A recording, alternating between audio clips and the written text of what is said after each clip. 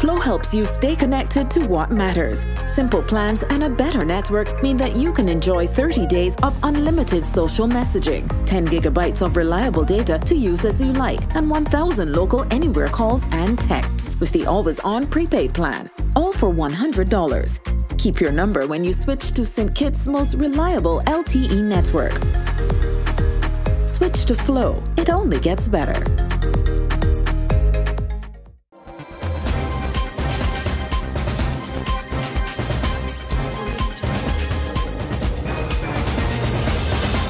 In the top stories, nurses recognized on International Nurses Day. Protocols proposed for reopening Antigua and Barbuda's tourism industry, and Philippines reopens its skies to incoming international flights. Hello and welcome to the Ziz Midday Newscast. Today is Tuesday, May 12th, 2020. I am your presenter, Shaira Flanders. Nationally, Junior Minister of Health in the Nevis Island Administration, Honorable Hazel Brandy Williams, says, as we observe International Nurses Day on May 12, 2020, we stand with the rest of the world to salute the contribution of nurses everywhere. She was at the time delivering an address to mark the special occasion and encouraged all to remember that nurses are on the forefront of the ever-changing healthcare environment during the ongoing COVID-19 pandemic. During this public health crisis, nurses play and continue to play a critical role in managing and mitigating the spread of the disease. Our nurses remain on the front line of this response. They have seen the reality of this infectious disease and the global loss of life, yet they continue to deliver compassionate and competent care. The health minister highlighted how nurses have been doing their part to educate our people about preventative measures that can help to curtail the spread of the novel coronavirus. Our nurses have taken the time to provide us with useful information to remain safe during this pandemic. Information such as the importance of frequent hand washing, cough and sneeze etiquette, keeping frequently touched surfaces clean, and staying at home.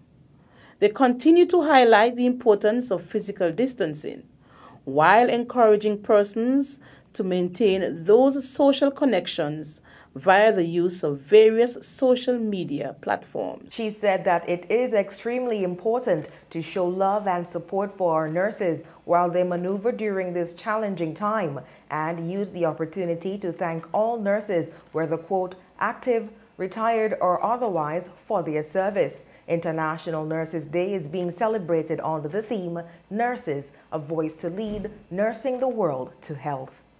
Meanwhile, coughing in your elbow is essential for protecting other persons from contracting the coronavirus, but it isn't as effective as wearing your face mask. This was highlighted by the Medical Chief of Staff, Dr. Cameron Wilkinson, during his appearance on the National Emergency Operations Center, or NEOC COVID-19 Daily Briefing for May 11th. Dr. Wilkinson was at the time responding to a question posed by the media where health and safety of persons who greet others by bumping elbows together was questioned. They're coughing into their elbows. He explained that the health officials initially encouraged greeting with the elbow before the need to have all persons wear their mask in public as a means of preventing the spread of respiratory droplets that can increase the risk of catching COVID-19. Dr. Wilkinson added that in the best interest of one's health, persons can opt out of greeting altogether and remain 6 feet apart to adhere to social and physical distancing protocols.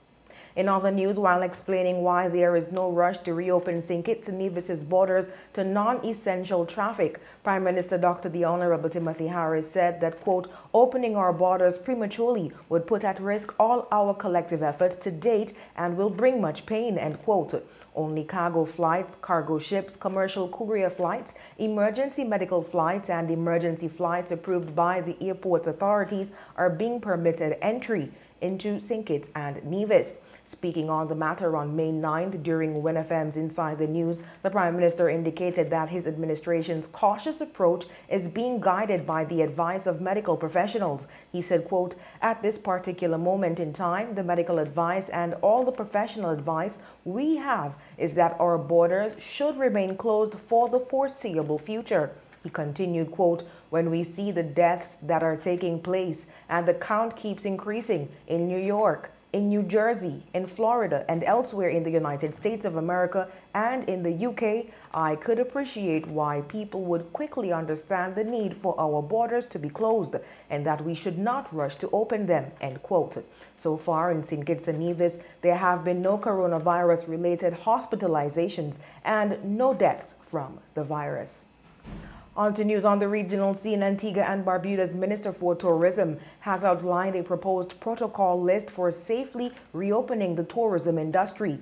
The Honorable Henry Charles Fernandez says these were necessary to assure locals that every reasonable measure has been taken to limit importation of COVID-19 cases into the country. Here's more. The Antigua-Barbuda Tourism Authority, ABTA, today hosted its tourism industry meeting on reopening Antigua and Barbuda for tourism. Presenters included the country's Minister for Tourism, Charles Fernandez, the ABTA CEO, Colin James, and industry experts from the United States of America, Canada, and the United Kingdom. Minister Fernandez shared with participants the results of intense meetings from the OECS task force which addressed tourism recovery. He represented this country alongside Chief Medical Officer Rhonda Seeley-Thomas. Fernandez offered the following proposals regarding inbound tourists. For visitors, each passenger who intends to travel to Antigua-Barbuda must have had a COVID-19 test within 48 hours of embarking on his or her trip. CARFA has given the assurance that before the end of May, rapid response tests will be 90% accurate. For airport personnel, in order to keep them safe, digital immigration cards are to be used, immigration booths are to be removed from departures, and the temperature checks are to be performed on every passenger. As it relates to taxi operators, training is to be offered on how to keep drivers and passengers safe. Specific policies for operation will be communicated. As it relates to hotels and other accommodation providers, more hand-washing stations are to be implemented. There will be no guest buffets. Room service is to be encouraged, and all front-of-house staff is to be offered rapid tests. Uniforms are to be laundered and kept on site. Regarding tour operators, strict social distancing guidelines for numbers allowed on catamarans and buses will apply. Frontline staff are to be tested as well. The minister states that a foreseeable slow start to industry recovery will yield the opportunity to get things right. He is hopeful, however, that rapid testing and robust treatment options will be available to combat COVID-19 by October this year, when the season is expected to fully kick off. He also adds that a meeting with OECS Ministers of Health should better inform the suggested protocols going forward. For ABS News, I'm Ursil Charles Jr. Bank of Jamaica, or BOJ, Governor Richard Bowles is promising that Jamaica will be off the European Union blacklist of countries that pose financial risks to the bloc because of anti-money laundering and terrorism financing shortfalls. Jamaica is among 12 countries the EU on Thursday added to its list of states that pose financial risks because of anti-money laundering and terrorism financing shortfalls. The other countries added are the Bahamas, Barbados, Botswana, Cambodia, Ghana, Mauritius, Mongolia, Myanmar, Nicaragua, Panama, and Zimbabwe. In taking note of the intended blacklisting of Jamaica, Governor Bowles told journalists at a virtual news briefing on Thursday, "Rest assured, Jamaica wants to get off of that grey list, and the Bank of Jamaica is committed to leading that process. In 2021, mark my words that we will be taken off the EU blacklisting," end quote. Governor Bowles pointed out that the BOJ's recently overhauled regulatory regime for electronic retail payment system, dubbed the FinTech Regulatory Sandbox, would assist in Jamaica getting off the blacklist.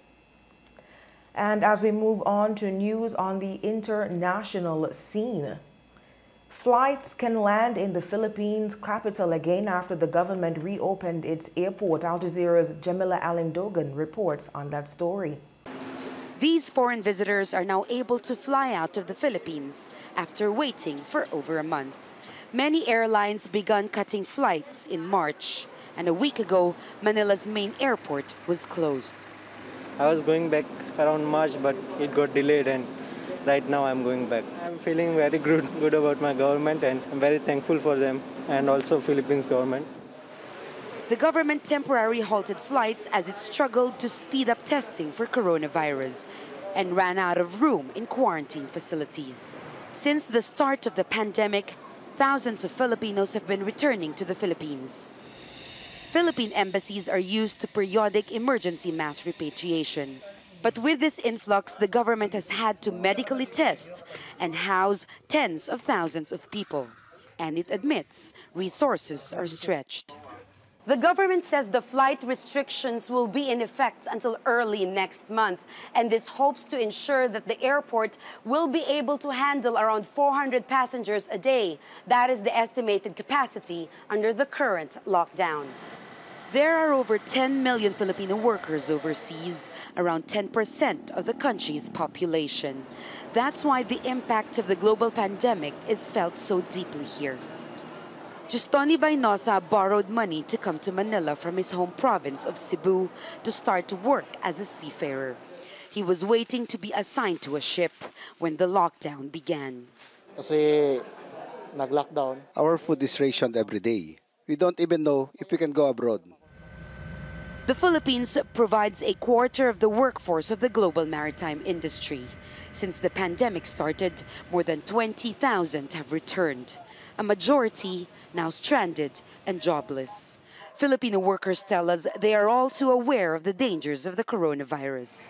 But what they fear more is the uncertainty of not being able to provide for their families. Chamela Alindogan, Al Jazeera, Manila. A group of fishermen who say they were exploited while working on Chinese fishing vessels have returned home in Indonesia after the death of 4 crew members. Here's more.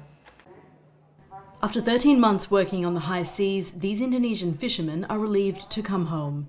But some of their fellow crew members never got that chance. At least 4 died while working for the Dalian Ocean Fishing Company in recent months. 1 died in hospital, but others died on board the Chinese vessels. The fishermen say their bodies were thrown into the Pacific Ocean. Crew members told Al Jazeera what they endured on the ship.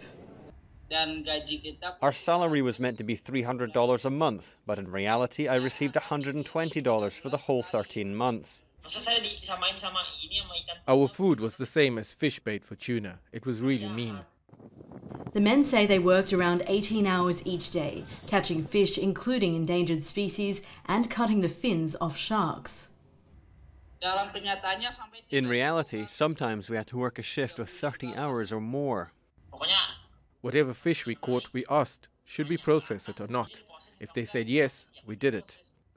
As the months went on, the fishermen say one of the hardest parts of the job was watching their fellow crew members fall ill and die. I feel so free now, free from hell. The company did not respond to Al Jazeera's questions. Indonesian authorities are speaking with the men and say they will launch a joint investigation with Beijing into what happened. We condemn the inhumane treatment experienced by the Indonesian crew while working on Chinese vessels. The government is very committed to solving this issue by improving regulations. Millions of Indonesians are employed in the fisheries industry, and exploitation is rampant. Most of them are young men, recruited by agencies in their hometowns, and many don't know what they're signing up for. Advocates say it's not the regulation that's the problem, but the lack of action by the government to protect the rights of these young workers. So what we need to do actually is the law enforcement. So we don't need to establish new regulations. He says until that happens, more young men will risk their lives on the high seas. Jessica Washington, Al Jazeera, Jakarta. And now for the weather. Present weather is fair. A moderate breeze of 13 miles per hour is blowing from the southeast.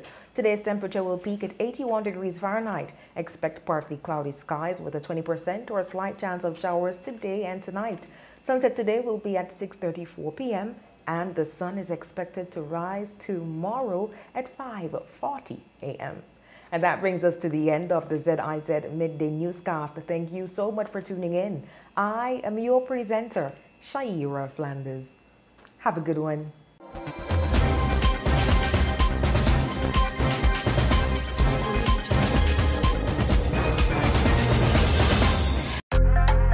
Flow helps you stay connected to what matters. Simple plans and a better network mean that you can enjoy 30 days of unlimited social messaging, 10 gigabytes of reliable data to use as you like, and 1,000 local anywhere calls and texts with the always-on prepaid plan, all for $100. Keep your number when you switch to St. Kitts' most reliable LTE network. Switch to Flow. It only gets better.